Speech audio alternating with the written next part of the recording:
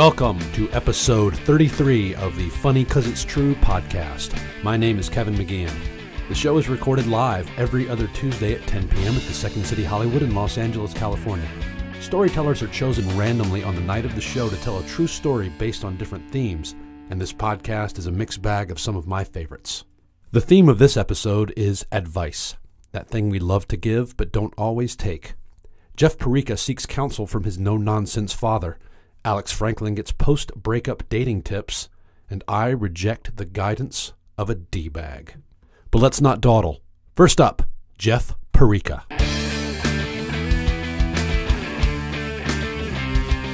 I retired from my illustrious fighting career with a pretty impressive 2-0 record. Both fights came in 7th grade, and they were kind of a day apart from each other. Here's kind of why. It all began when a group of kids decided to start bullying me in gym class. I still don't know why, but they were led by this little runt who thought he was this big badass. And for the purpose of this story, we'll just call him Angry Frodo Baggins. So AFB, if you will, and his minions, they were constantly harassing me and teasing me. And I went with the strategy initially of to do nothing and assume that it would just eventually stop. Spoiler alert. It did not. In fact, it went quickly from just verbal abuse to physical abuse. And the brunt of it took place in the boys' locker room. If any of you know a junior high boys' locker room, it's essentially the wild, wild west. There's no supervision. And these kids, they'd wait and they'd sneak up behind me and they'd like shove me into a metal locker. Or I'd have like my shirt over my head and they'd punch me in the stomach or kidneys. I'd have like these horrible bruises all over my body. And it got to the point where I didn't even want to go to gym class. And soon after that, I didn't even want to go to school. And one night, my dad kind of noticed some of the bruises. And my parents, they knew something was off because I was quiet. And if you know me, that's weird. So he kept asking and asking. And I'll be honest, I was kind of ashamed because, you know, my dad was and still is one of my biggest heroes. And he's this mountain of a dude. He played college football. Everyone called him Big John. And I knew there was no way that Big John was ever bullied. Like, he wouldn't understand what I was going through and was probably be disappointed that I'd let kids treat me the way they were treating me. But he kept at it, and I eventually broke down, and I told him everything. And my parents, they were both shocked and appalled and angry, but they had two very different solutions for my problem. My mother's, we're going to get on the phone with their parents in the school, and we are talking this out tonight. My father's, son, you gotta stand up to that son of a bitch, and you gotta punch him really hard in the fucking face. Needless to say, my mom wasn't exactly keen on my father's advice, and there was this big fight between the two of them, like, John, we do not teach our children that violence is the answer. Judy, you gotta stand up to him. I don't know how this went on and on, but somehow my dad's argument won. This was going to be my course of action. And you could kind of still sense I was a little apprehensive, and you know, I told him, like, Dad, there's like 6 of them. I don't think I can win. And he sat me down and he told me the story when he was my age. He was getting bullied by a group of kids, and he sought out the leader, basically threw him up against the wall in front of all his friends in the bathroom and beat the shit out of him. And once they saw that, they walked away. And that heartwarming fatherly tale. Yeah, it was like an ABC special.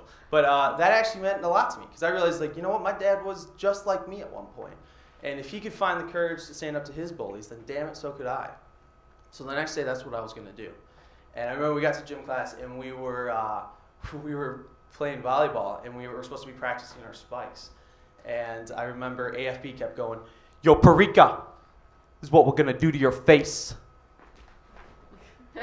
Which is ridiculous. That's stupid, but I won't lie. 7th grade Jeff, he was kind of intimidated because they were hitting that ball really hard, and I didn't want that to be my face. And to make matters worse, this kid who was like friends with me up until 3 days ago, he joins the dark side. He's now hanging out with AFB, and he's threatening me more than anyone else. So much so, he waits till everyone's in the locker room, and he comes after me after class, and he just starts swinging punches. And I had enough of their shit, and I decided I was going to take my father's advice and punch him really hard in the fucking face. Repeatedly. And so much so there was like blood just spewing from his nose. And honestly, I felt really bad because this whole nemesis thing was kind of new to me. I thought we were still friends. So I remember afterwards, I kind of even offered my hand, like, dude, I'm really sorry. Can we still be friends? And he's just kind of like blushing, blood gushing, and he runs away. And it didn't take long for the whole school to kind of find out and hear what I did, especially AFB. So the next day, he confronts me with his minions. And again, it's, yo, Perreca, we heard what you did. We're going to beat the shit out of you. And he punches me really hard in the arm. And for the second day in a row, I follow my father's advice. I punched him really hard in the fucking face. And it took one, and he was down. Because he was a little dude. And all the minions saw that, and they were like, oh, crap. This kid's not going to take our shit anymore. And they scattered, just as my dad predicted. And a nearby teacher, he saw this, and he took me and AFB to the vice principal. And he was in the cafeteria at the time. So we had to walk across the entire school. And they all saw blood trickling down AFB's nose. If you've ever been hit there, you know you tear up automatically. So his cheeks were just stained with tears. And I'll tell you something, my punch might have knocked him down, but the true knockout blow came later when the entire school was gossiping about how Jeff Perreca made angry Frodo Baggins cry. So, you know, I never ever had any problems with those kids ever again. So my advice to you guys is if you ever have a bully in your life, follow my father's advice. And punch him really hard in the fucking face. Next up, Alex Franklin. I get why gossip is shitty, and I understand why it's pathetic to insert your business into somebody else's, but I also understand that it's human nature for people to talk about each other, whether or not it's good or it's bad, and I am certainly guilty of gossiping. Does that make me a bad person? Yeah, I think it does sometimes. But karma was a real bitch to me this past fall because I accidentally, inadvertently gossiped about myself to the last person on earth that I would have ever wanted to know this information about me.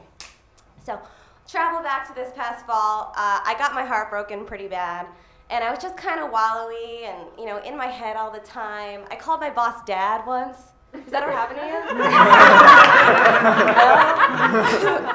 Yeah, it was just like, I was just totally, like, I wasn't myself, and I was talking to my friend Courtney, and she was like, can I give you some advice? And Courtney's engaged, so I was like, yes. And she was like, Alex, you need to, like, go out, and you just need to, like, make out with somebody that you're kind of attracted to, but, like, you don't want a serious relationship with. And I was like, yeah, that, you know, it does sound like more fun than crying to Adele, so I will try it. I will try this. So I'd been really busy with Second City Conservatory at the time. We practiced Saturdays and Sundays. I didn't really have, like, a lot of chances to go out and meet new people. But as luck would have it, there was a bye weekend that weekend, and we had off. So I was like, all right, shit is going down. Like, it is happening this weekend. So I went to a bar to watch football, because that's what straight guys do. And this guy walks in, we'll call him Terry, and Terry walks in, and a little backstory on Terry. Terry and I had met last year at a Christmas party. We got drunk, and we smooched a little bit, and 30 seconds into our kiss, he looked at me, and he's like, you and I will never be serious. So I was like, okay. But he, like, walked into the bar, and I was like, oh, my God, there he is. Like, I can make out with that guy. Like, nothing's going to be serious between him and I. And just, like, he's one of those people that, like, wears all black to football games and is brooding and sits in the corner by himself. And, like, I'm pretty sure that Taylor Swift song Trouble was written about him, you know, just like a real renegade. So I'm drinking a lot, and I finish my pitcher, and I go up to him and I start flirting with him, and it looks like it's probably gonna go the kiss way. So I'm, like, chatting up with some other friends, and I get a text message, and it was like, meet me in the alley behind the bar. I was like, being, like, the strong, sensible woman that I am, I'm like, yeah, absolutely. Like, go behind the bar, and we smooch for a little bit, and then it's over, and it's fun, and I had a great time. Like, Courtney was right. So he has to go to a party later that night, and had more drinking to do. So so he leaves, and like I'm just like, oh God, okay, I can't be in this place. I've been drinking for like 7 hours. I was like, Megan, we have to leave. We have to go someplace else. And at this point, I've been drinking for a very long time. So this next hour is like a little hazy in my head, but I get dropped off in Hollywood by my house. I live down the street. Just to give you guys context, nobody follow me home. And and I like go to IO, and I remember seeing somebody from Second City who will remain nameless forever because it's so humiliating when I think about it. And I'm like, you and I'll never make out because it's Second City. He was like, okay, like, all right, great. And then I went to and then I was like, I need food, I need pizza. So like we got drunk food at Joe's down the street, and I thought I was pouring Parmesan on my pizza, but I was pouring like a whole thing of garlic on it, and I ate it, and I was like, whatever, it's like my time, it's my weekend. And then I go home, and Terry is waiting for me in my driveway, and I'm like, oh no. And he's like, we had made plans to make out, like do this later. And I was like, oh, okay. I just consumed a whole half a thing of garlic, but yeah, no, let's do this. And he was like, what is happening? What is that? And I was just like, I'm sorry, I forgot you were coming over. And he was just like, whatever. His standards were about as high as mine at the time, so we just continued to And he went home, and then, we were making out in his car because my friend was staying with me, so we were in his car. I forgot to mention that. So when I woke up the next morning, I realized I left my wallet in his car, and I just got a new job, so I had like my social security card in there, and I was just like, I don't know Terry that well, like he would probably steal my identity, like so I called him like 6 times. I was like, oh my God, I left my wallet in your car. So oh crap, okay, all right. So he comes back, he brings me the wallet or whatever, and then he's like, are we still on for November 5th? And I was like, November 5th? What are you talking about? He's like, we have plans to do this on November 5th. And I was like, what the fuck? Like, what is with all this planning? So I was like, great, yeah, no, that sounds great. I'll see you on November 5th. The next day I go into work. I have like a little pep in my step. And I log onto GChat, and my old boss GChats me. And she's like, hey, Alex. And I'm like, hey. And I always try to put on a good face for my old boss because I want her to know that I'm okay. Like, the breakup was hard between me and my boss. I don't know why I call it that, but that's what I do. And she's just like, why does it say make out with Terry Morgan in my Google Calendar? Okay, let me go back. So I used to work for this very powerful woman, and me and my associate used to sync our calendars together when we, so we wouldn't conflict schedules. When I got fired, I forgot to unsync the calendars, and I didn't really have a reason to use my Google Calendar unless I was drunkenly scheduling my makeouts. So that was the reason that make out with Terry Morgan, I first and last named it. I'm faking, it's a fake name. I first and last named it, ended up in her Google Calendar, not just the associate, but my former boss and the rest of her company. Yeah, so just be careful about gossiping about other people, because I swear to God, karma's a bitch and it'll bite you in the ass. Thank you. And finally, me, Kevin McGeehan. In April of 2005, the Norwegian Dawn, a cruise ship based out of New York, was caught in a major storm for 36 hours. 25 to 30-foot waves crashed against the hull, making the ship list at very dangerous angles, so much so that the crew and passengers were very scared because it felt like it was going to tip over at any point. At 6:15 on April 15th, 6:15 a.m., a rogue wave hit the ship. Now, a rogue wave is 1 in every 3,000 waves, and it is 2 to 2.5 times the size of the existing waves. So this rogue wave was 70 feet, and it hit the front of the ship, just punched it hard with such velocity that all the watertight doors in the front were bent back with how it hit so hard. That was phrased terribly. So it also destroyed the hot tubs on deck 6, and the scariest part, the people that paid the most money to stay on deck 10 in the very front overlooking everything were awakened at 6:15 in the morning to their sliding glass doors exploding and then water rushing into their rooms.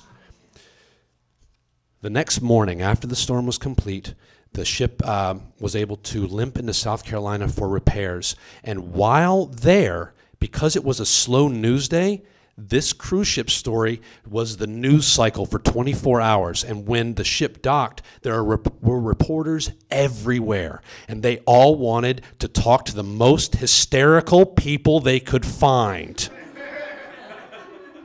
And they did. My favorite couple was they had just gotten married and they showed up in every news article about this event. Newlyweds, honeymoon, hysterical with tears and dollar signs in their eyes.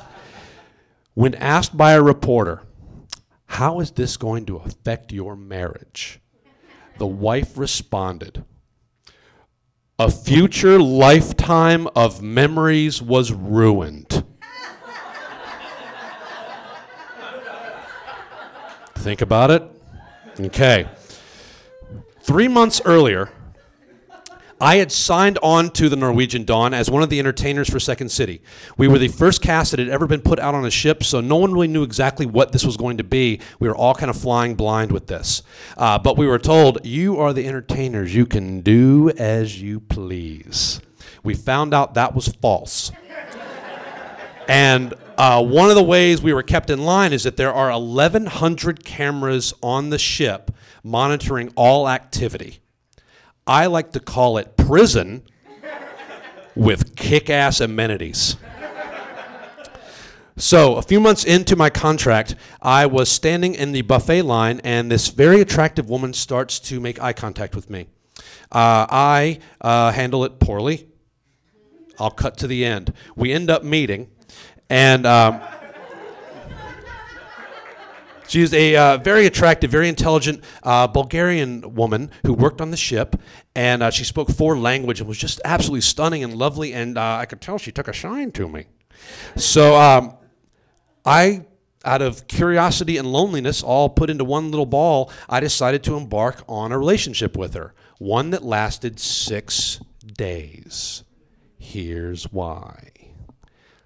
When I first started seeing her and my interest was there, the assistant cruise director came up to me and said, "Hey man, you don't want to date this girl because of her job. Seriously, don't do it, dude." Now I thought this guy was a douchebag, so I did not listen to him. But oh, from the mouths of douchebags. He was absolutely correct because this thing came off the track pretty quick. So her job on the ship was surveillance. So her job was to monitor all 1,100 of these cameras. Oops. I'll say this. If you've never had the opportunity to date someone who can watch everything you do, don't. Avoid it if you can. But I will say this, in all fairness, in her defense, if I liked someone and my job gave me access to see whatever they were doing at any point in the day, yes, I would open Pandora's box and I would look to see what they were doing at any point in the day. But because it wasn't me, I found it very disconcerting. But I went forward. But the thing I also discovered, besides the fact she was watching me, she also held a secret, something that she would not tell me. And she said, our relationship was never consummated because she kept saying there was just something she couldn't tell me. And I was so curious to find out what that was.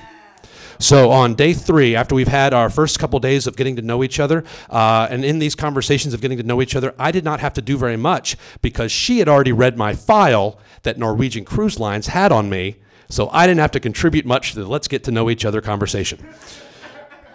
So we decide we're going to spend the day together in New York. And we're just going to walk around. We're going to go to 30 Rock. We're just going to have just a great day together. And then she says to me, "I need to do something while we're walking around." "Oh, what is that?" "I have to make a phone call." "Oh, okay, that's fine." "The phone call I have to make is this. A few months prior, she had gotten married. But she had cold feet and didn't necessarily want to go through with this wedding. But as opposed to doing a runaway bride before getting married, she decided to run 24 hours after they had gotten married. She was Bulgarian, he was Canadian, therefore starting a nightmare paper trail of getting this marriage annulled. So there we are, walking around New York as she is screaming at this guy, as he screams at her, and she's crying, and she's going back and forth between English and Bulgarian, and she's making a scene, and I am standing 2 feet behind her, holding her purse.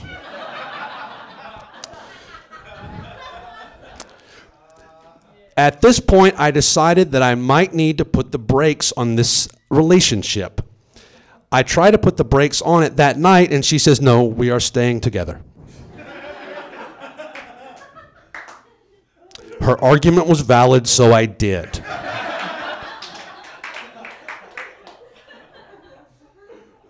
But then it started getting weirder. When I would go to the gym and I would see her later, she would ask me how the gym was because she had watched me at the gym. When I would go into my room, my phone would ring because she had just seen me walk into my room. I got tired of it, and I went back to her again, and I said, we need to end this. Fine. Then she gave me a veiled threat that all of the other guys in surveillance are very protective of her. If I hurt her, you know, your life could be rough. I said, that's fine. And then I went back to my room, and I was scared. I'm not going to lie. The threat was, it got me. She won. Yeah, she did it. She beat me. Yeah, that thing infected my mind, and all I could think was, oh my God, how could this possibly get any worse? The next day, we were hit by a rogue wave. And a future lifetime of memories was ruined. Thank you very much. That's it. That's our show. Special thanks to our storytellers Jeff Perreca and Alex Franklin. Also thanks to Jason McNichols, Mark Warzeka, the Second City Hollywood, and the Comedy Podcast Network for producing the show.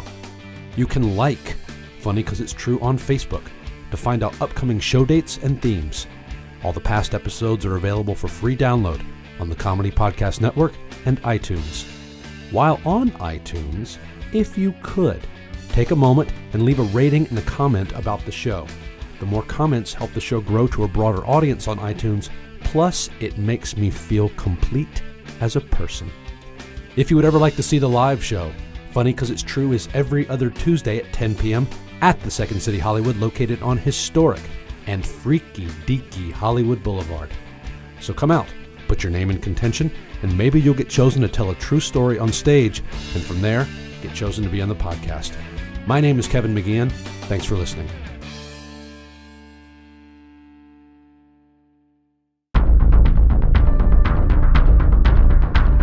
You have received this transmission from the Comedy Podcast Network. For more shows, visit comedypodcastnetwork.com.